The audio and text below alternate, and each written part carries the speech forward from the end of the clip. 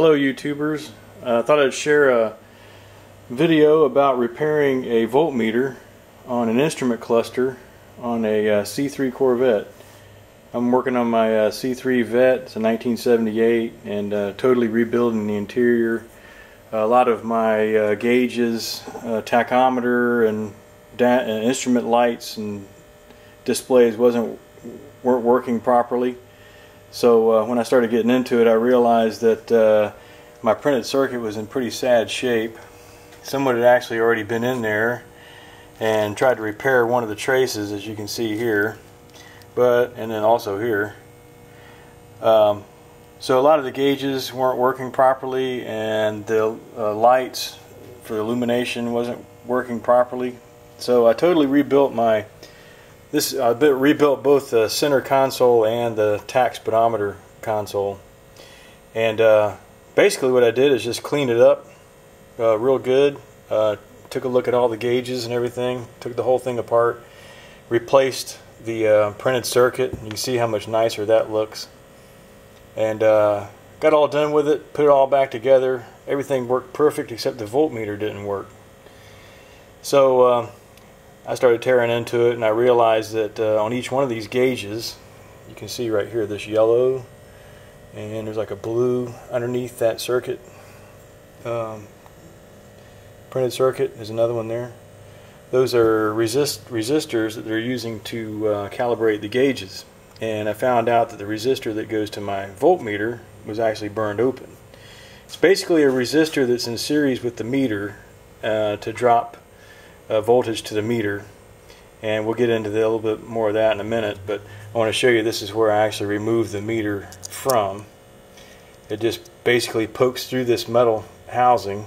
It's got 3 studs on it, and one of the studs actually doesn't do anything but ground the meter, and one stud goes nowhere in the meter, but it does allow the circuit to make connection, and then the current flows from, this is the positive here, flows through the resistor and then to the stud on the voltmeter. I think you get a clearer picture of it once I switch over here to the other table, where I'm going to show you what I did to fix that. I went online and I looked to see if I could buy a resistor, and I couldn't find any. And they do sell the voltmeters for about 60 bucks, but my problem was the voltmeter was good, it was just the resistor. So I decided I'd do a little investigation and just go ahead and supplement a different resistor in there. While I was at it, I was going to tell you too, this is the new bezel, instrument bezel here, and I bought one that was made for the DIN style radio.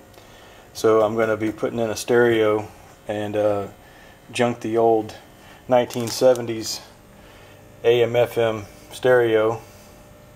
That wasn't even an 8-track, that's just AM/FM, and that was it, and 2 speaker. My car didn't have the 4-speaker system.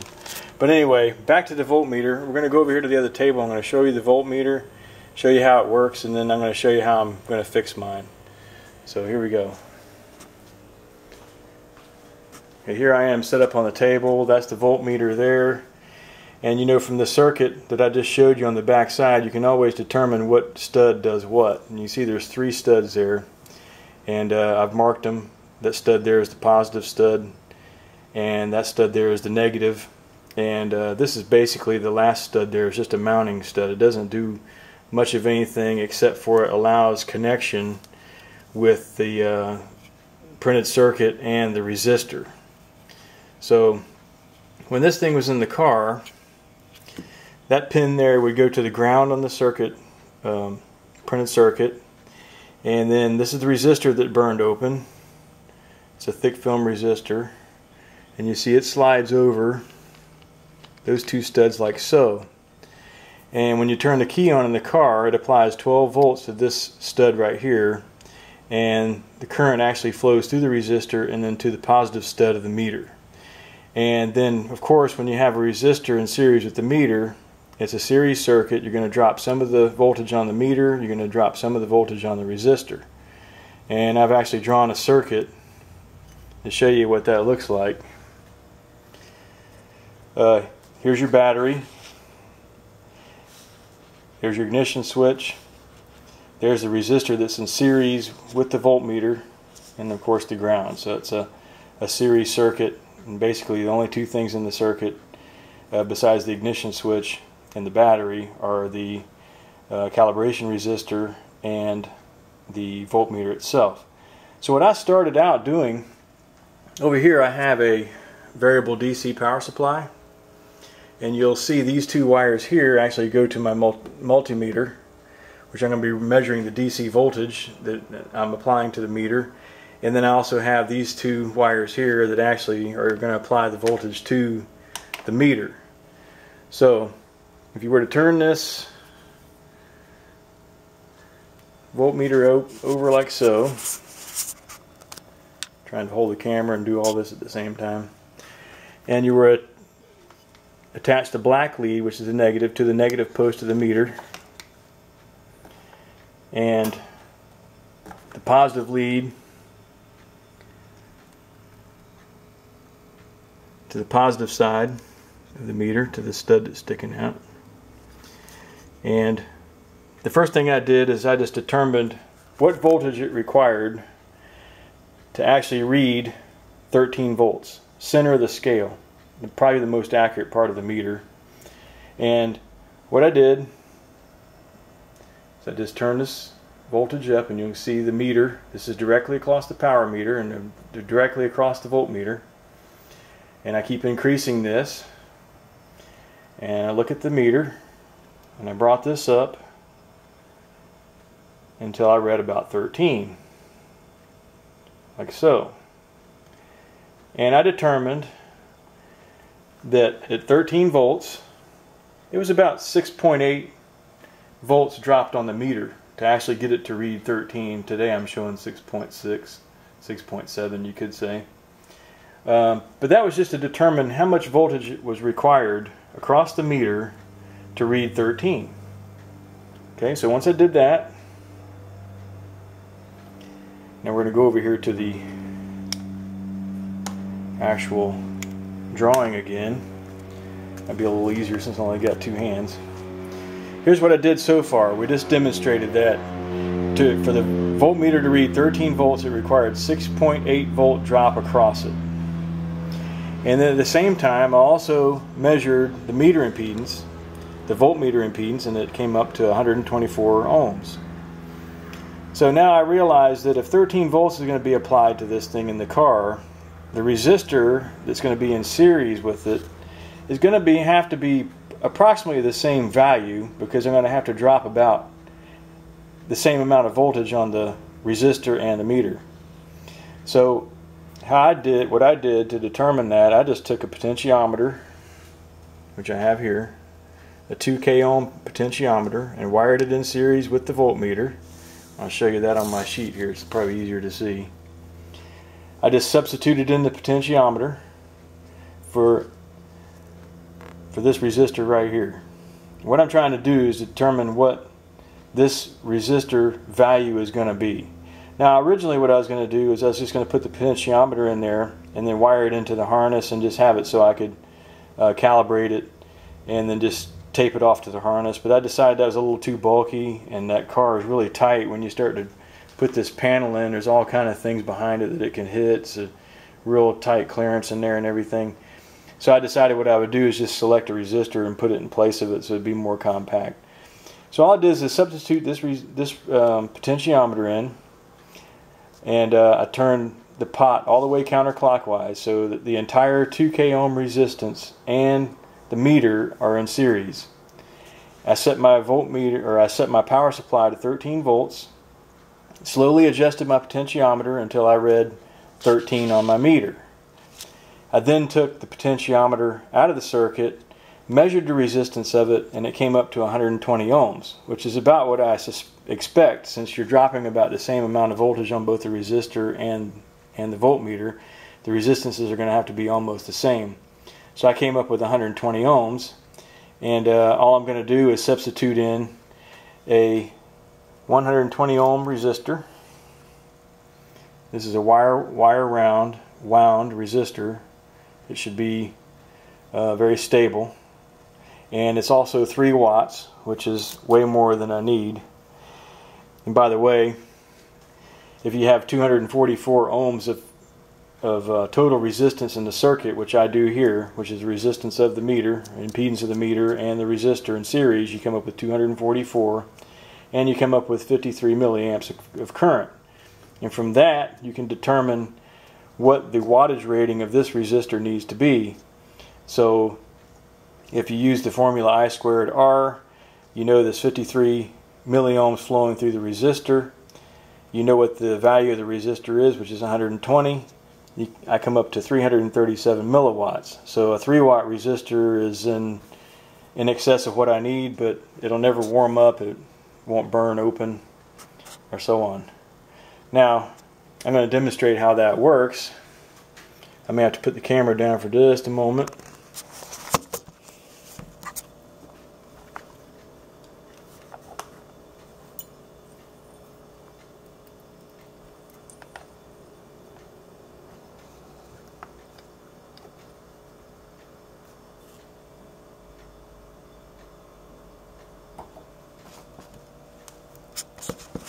Okay, all I've done was substitute in the resistor in series with the meter. So, I have my positive lead coming to the resistor. Current's going to go flow through the resistor into the positive post of the voltmeter, and then return to the supply out through the negative post. And these wires again go over to the variable DC supply. And then I'm measuring my voltage on my multimeter. This is the voltage that's going to be applied to the meter in series with the resistor through these two wires here. And that goes over here, as you've seen before, as my voltmeter. I'm set to read 20 volts DC. That's the range I'm on.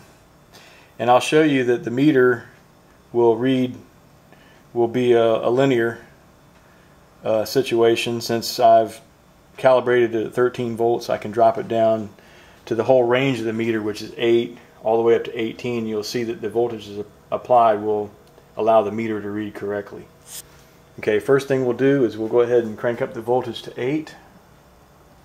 This is the voltage that's being applied to the meter,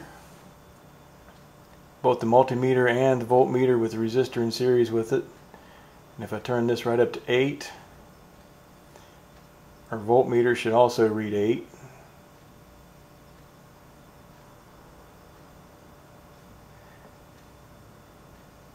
And right around 8. Okay, we'll look at the meter. Reading 8, pretty close. Okay, going on up to 13. This is where I actually started my calibration at. Kind of in the middle of the range, middle of the scale.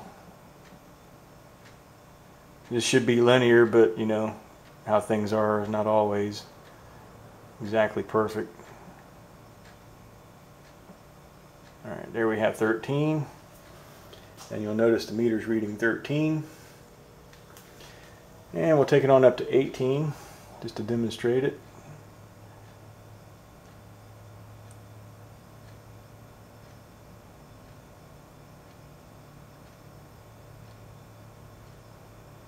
And there we are, 18, and the meter's reading 18. And you got to realize, even though I'm applying 18 volts, you know, part of it's being dropped on the meter and part of it's being dropped on the resistor. And I'll show you what I have in mind. I'm going to go ahead and disconnect this now. And what I'm going to do is I'm going to take the resistor, I'm just going to put a couple ring terminals on it, maybe insulate it with some heat shrink, and when I put the meter back into the panel, I'm going to take the two ring terminals and go right across the studs that are sticking out and probably place that right about there, and that'll be tight to the panel. It won't give me any problems with clearance, or like I said originally I was going to just put the pot in there, but the wire was going to be hanging down and probably get hooked on a lot of things trying to get the thing in there. I'm going to tell you something, putting these panels in is not an easy job. But anyway, I just want to show you how I'm going to calibrate my meter, and that was because I couldn't find one of these resistors. I figured Corvette America or somebody like that would have one. I couldn't find one. And I went through this process to find out what the resistance should be, and I noticed there's a 12 on here, and as you recall, I came up with 120 ohms that gave me the proper calibration, and this says 12. I don't know if that was meant it was 120 or what, but right now it's blown open, and I couldn't find one. I did see one, I think it was on Corvette America, the whole meter, and it looked like it had the resistor with it, but it was like $60, and there's nothing wrong with this meter, so I'm just going to substitute that resistor in there, and that should do the job. Well, I appreciate you watching my video, and I hope this helps you fix your voltmeter sometime if you ever have that problem. And I wouldn't hesitate to fix my other meters. I noticed my other meters also have the oil pressure, fuel meter, and the what is that one there? I got fuel, temp, water temp, and oil pressure, and all of them have those resistors on there, but they appear to be good because like I said, I put this in and everything worked fine except the voltmeter. So I'm going to put that voltmeter in there, put the resistor on there, slap it in the car, and see what happens. I'm sure it's going to work fine. Thanks for watching.